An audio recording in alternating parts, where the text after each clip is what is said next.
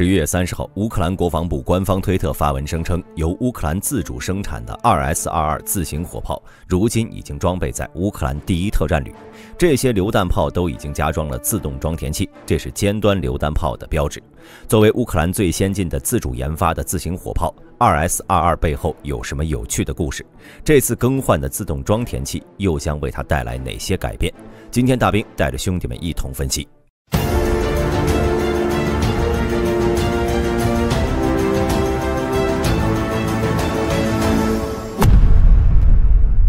2S22火炮呢，全称为2S22博格丹纳自行榴弹炮，以下我们就简称它为2S22。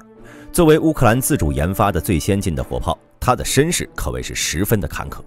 2S22的研发工作始于2016年，它背离了乌克兰火炮之前一直使用的苏式设计，将火炮放在了坦克底盘上，如 2S1、2S3 和 2S19。而如同法国的凯撒火炮一样，将一门155毫米榴弹炮放在了乌克兰的 KRZA6322卡车上。这种代号为士兵的多用途运输车同样是由乌克兰自主制造，最高马力达到543匹，它可以让 2S22以80公里每小时的速度在地况良好的道路上行驶。5名车组人员的装甲驾驶室可以防止小型武器、低速火炮碎片和小于6公斤的地雷。虽然这种改动呢会导致它的装甲和对于地形的适应性要低于这些履带式自行火炮，可它呢却能在公路和平原上高速移动，实现打一枪换一个地方，减小被敌方火炮反击的风险。在 2S22诞生之前，乌克兰使用的火炮均为俄制的152毫米炮弹，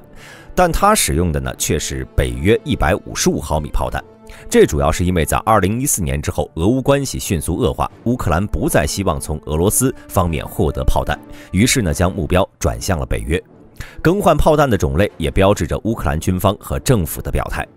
初代 2S22配备了52倍镜的炮管，能够发射所有北约标准的155毫米榴弹炮，射程呢可以达到42公里，使用增程炮弹时呢，射程可以达到50公里。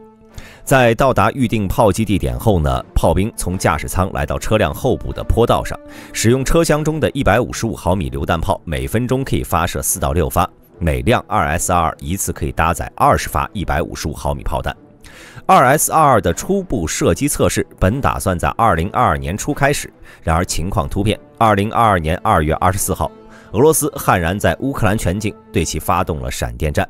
为了避免 2S22落在俄罗斯手中，基辅对它的生产商托尔斯克制造厂下令摧毁 2S22榴弹炮唯一的原型。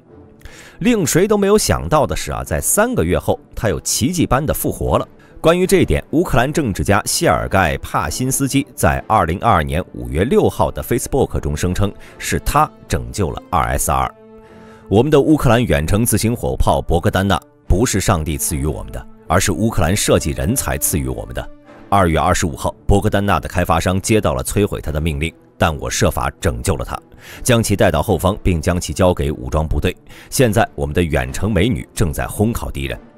原来谢尔盖修改了国防部下达的命令，将摧毁改为了拆解，并将这些零部件送到了乌克兰西部日托米尔，并在那里完成了重组，否则我们今天恐怕就看不到这款武器了。此时刚刚完成组装的 2S22正在乌克兰的中部城市克里沃罗格和他的车组成员第一次见面。叶夫亨本是一名基辅的律师，当战争发生后呢，不得不去保卫家乡，并成为 2S22的车组成员。他在克里沃罗格与 2S22第一次相遇，一开始呢，车组人员都不知道该如何使用该火炮，他们发射了几枚炮弹，却不知道自己打在了哪里，一切都要在摸索中成长。在几十发炮弹之后呢，他们已经能在几十公里的距离上让炮弹命中同一个目标，这证明了 2S22的操作还是比较简单的，能让一个从未上过战场的律师成为一名精准的炮手。有一天，叶夫亨接到了一个电话，询问他们车组能否使用 2S22命中一个400乘400米的正方形里。叶夫亨给予了斩钉截铁的回答。虽然电话那边的上级没有多说，但他已经猜到自己可能要前往蛇岛，因为这段时间他每天晚上都能从新闻中得知蛇岛激烈的战况。蛇岛地处黑海附近的多瑙河三角洲，占地仅为 0.17平方公里，扼守着乌克兰港口和黑海上的交通要道。在俄乌战争之初，俄军就突袭了这座岛屿，并在岛上建立了大量的防御工事，包括各类火炮、碉堡和防空导弹。被卡住喉咙的乌军呢，势必是要夺回这座岛屿的，可这并不容易。从5月7号，乌军登陆部队就在空军的掩护下尝试登岛，但蛇岛上俄军的防御远超乌军想象。岛上除了大量的防空系统，还有俄军的电子战小组，这使得乌军如果要再次使用空军，可能会面临严重的损失。就连乌克兰发射的 Verba MLRS 和 Tochka-U 导弹，也均被俄军的 Panzer 防空系统所击落，这让乌军束手无策。但很快他们就想到了一个好办法。当时的乌克兰司令部中呢，一个人用谷歌地图发现了一个距离蛇岛不足40公里的小岛。乌军的思路很简单，那就是俄军的防空系统它再强大也无法击落炮弹。而乌克兰的 2S22与北约刚刚援助的凯撒自行火炮，其射程都超过了40公里，他们可以利用这些火炮来对蛇岛上的俄军设施形成有效的打击。但这里就出现了问题，想要尽量提高火炮的精准度，就必须将这些火炮尽量的贴近目标。但蛇岛附近的海岸呢，充满了大量的泥泞的湿地，无论是 2S22还是凯撒，其卡车式的底盘都很容易被陷入泥中。于是乌军选择将这些火炮部署在了蛇岛西北约50公里的维尔科沃小镇，并在当地人的帮助下，在多瑙河上搭建了几座浮桥。而 2S22和凯撒就通过这些浮桥在多瑙河上漂浮了近3个小时，从水路抵达了蛇岛附近的海岸。这里距离蛇岛不过30公里，虽然距离的事情解决了，但炮兵小队又面临了新的问题，那就是海岸旁的土地太过松软，根本无法支撑18吨的 2S22开火。炮组成员只能接替工兵的工作，在海岸边建立码头。这些土地上覆盖着50厘米厚的植物，而下面呢则是松软的土水混合物。他们购买了在湿地中安排隐蔽位置时所有可能派上用场的东西，电锯、木板、钉子、帐篷，几乎将维尔科沃小镇的建筑材料清空了。在几天时间里，车组成员忍受着蚊虫的叮咬，在灌木丛中建造了避难所，同时还为炮兵阵地进行了伪装。为了迷惑俄罗斯的电子战系统和导弹，他们在海岸上的所有树上都挂满了各种金属制品。当俄罗斯军队打开雷达时，就会惊讶地发现整个海岸都在雷达图中发光，想在其中分辨几个炮兵阵地十分困难，即便他们用肉眼看起来十分明显。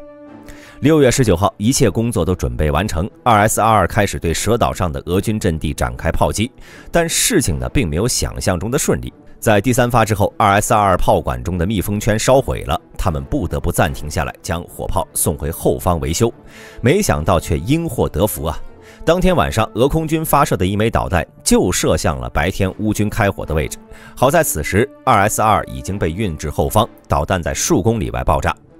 等第2天维修过后的 2S22回到岸边时，发现昨天他们的位置已经被炸出了一个小湖了。正当他们感叹自己的幸运时，前线又传来了一个坏消息，那就是他们无法通过无人机观察落点来修正弹道了。这主要是因为 2S22为了扩大杀伤力，采用的是空爆弹药，它们会在水面8米处爆炸，如果命中的是水面，则不会形成明显的着弹点。更重要的是，由于俄罗斯的电子战，乌克兰炮兵使用的 Brigade 无人机无法提供清晰的画面，而且他们不能靠近蛇岛周围28公里的空域，否则就会进入俄罗斯防空区，被防空雷达发现。但很快 2S22车组成员就学会了用卫星图片来分析炮弹的落点，他们敏锐地看出照片中那些由炮弹砸出的小水坑，清晰地分析出下次炮击所需要做的调整。经过几天摸索，他们已经可以调整40米以内的误差了。2S22车组的观察员兴奋地说：“我们轻松地砸碎了俄罗斯的雷达和防空系统，它爆炸得如此美丽，火焰持续了很长时间。”随后呢，我们才意识到俄军对无人机的干扰已经消失了。虽然 2S22取得了出色的成功，但车组成员却丝毫不能大意，他们必须在开炮后更换阵地，甚至还要把炮击剩下的弹壳和垃圾带走，以免暴露位置，遭到俄军的反击。迫于乌军强大的炮火攻势，在6月底，俄军不得不放弃了蛇岛，将部队全部撤出。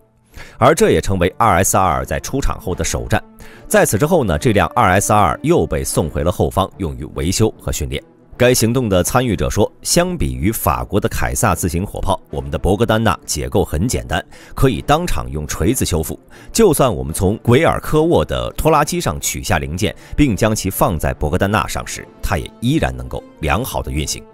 此战之后 ，2S22 得到了乌军高层的重视。乌克兰国防部长奥列克西·雷金科夫还发布了一张他与正在生产的 2S22 的合影，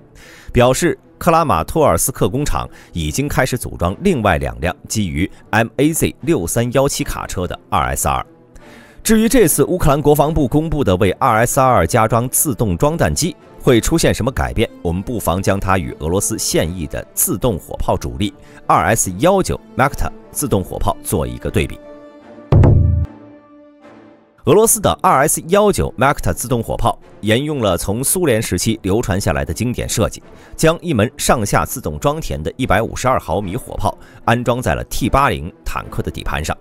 相比于 2S22 2S19火炮的装甲更厚，对地形的适应性更好，但其相对移动速度也更为缓慢。